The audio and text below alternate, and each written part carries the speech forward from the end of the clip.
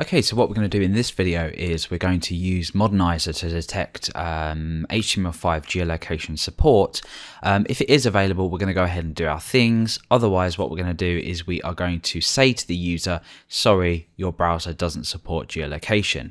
Now, in the next video, what we're actually going to look at is we're going to look at using geoposition.js, which allows us across all browsers to grab the user's location, stuff like BlackBerries, any device, older versions of IE, etc.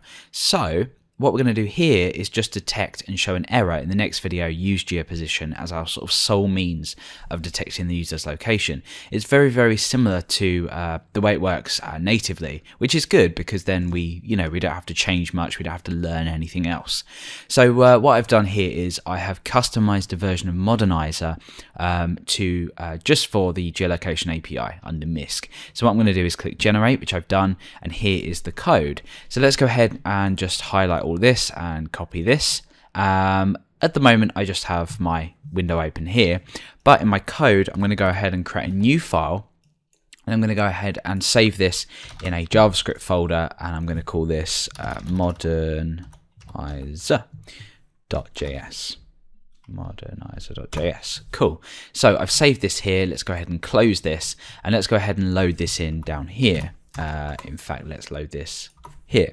So I'm going to say script, and the source for this is going to be JS Modernizr.js. Perfect. So let's go ahead and just refresh the page. Make sure we've got no errors in the console. The only thing that we've got here is it's talking about unsafe JavaScript attempts within the frame, like blah blah blah, things that we'd usually get in this case.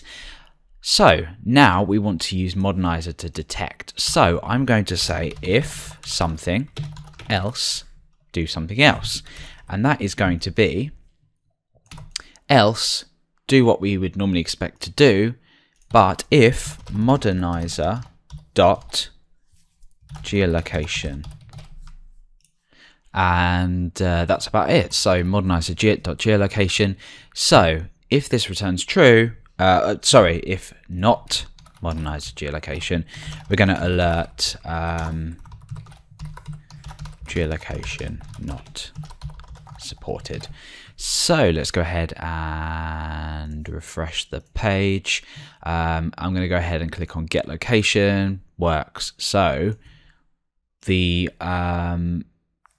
code here has been executed. So this hasn't been executed. Let's go ahead and load up like IE7 or IE8 or something.